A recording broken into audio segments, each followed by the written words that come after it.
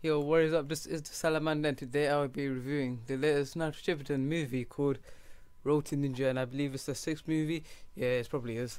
But I gotta say, I actually really enjoyed this movie from the beginning to the end. Every single minute, I really enjoyed. I've only got minor complaints about it, but most of it's enjoyable. I loved it. It was actually quite a sick movie. Where the plot was about Madara testing this Tsuyomi. I don't really know how to pronounce it, so forgive me about that. But he basically tests it and creates a new world, but it's not under his control. He managed to create everything, but it's completely the opposite. So Naruto and Sakura are pulled into this new dimension, which is not controlled by Madara. How? Because it is just a test, which kind of fails apparently. But we basically get to see every character from Kakashi, Guy, Lee, Sasuke, and Hinata all have opposite personalities.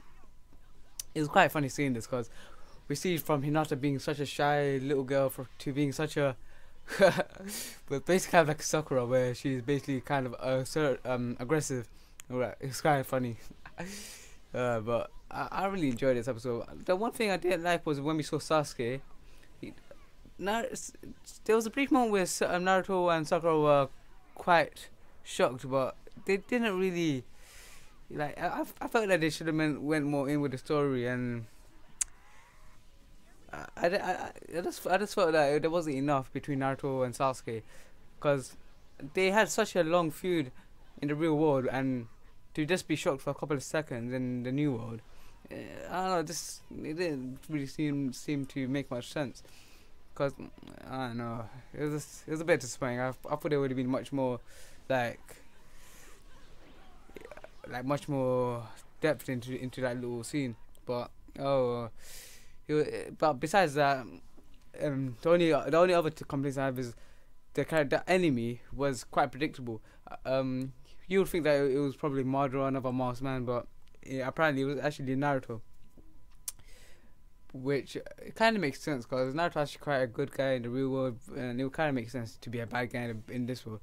But one thing that didn't make sense is how did he become a bad guy? They didn't really explain it that much, because we see Naruto have black hair now, but he's become the total opposite hero. So he's now one of the greatest villains of all time. So they never really went in depth, because in this episode we have the fourth Hokage and Kushiya, never could pronounce that name, but the wife basically come back to life in this one, where they actually have a family, but somehow that the opposite Naruto, which is called Mema, turned into like a bad guy, which they never really explained, which I was quite disappointed. I thought they would explain how he turned into a bad guy. Was it under Madara's control? Yeah, I think it was probably under Madara's control. I think that's the only explanation to test what would happen. But aside from that, everything was good. The animation was wonderful, especially in the fighting scenes between Naruto and Naruto. The story, I loved the comedy moments with all the characters who changed from Kiba to hating dogs, to Hinata being aggressive, to Lee being a pervert.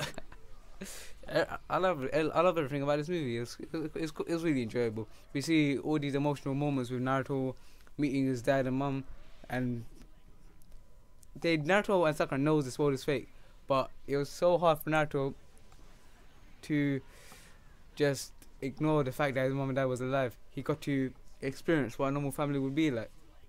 He got to experience being scolded. He got to experience having a warm meal. He experienced love. While Sakura, on the other hand, her mum and dad had their roles switched completely with the fourth Hokage and Kushiya, or whatever her name is. Where instead of fourth Hokage becoming the hero, is Sakura's dad who becomes the fourth Hokage and becomes the hero. Where he dies instead, and it's Sakura that becomes lonely.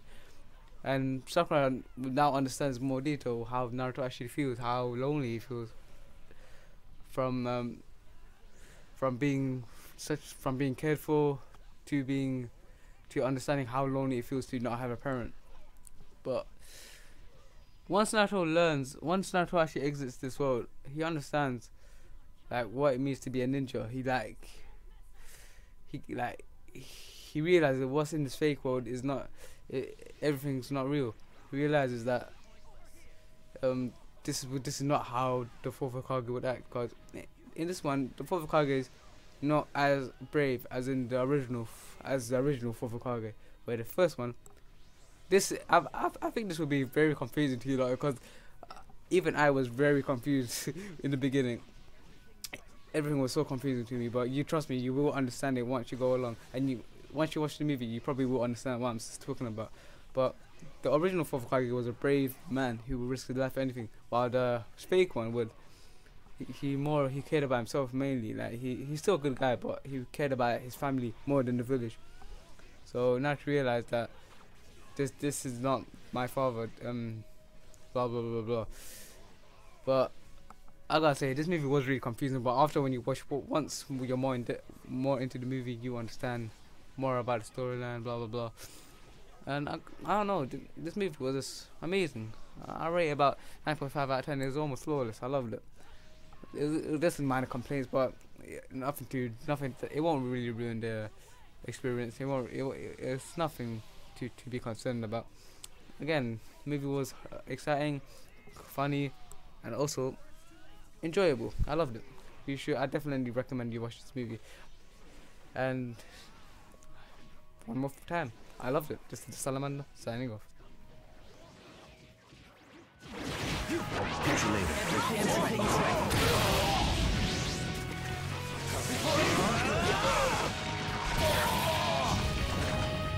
This is what power of Buster. You're mine. I'll take care of you.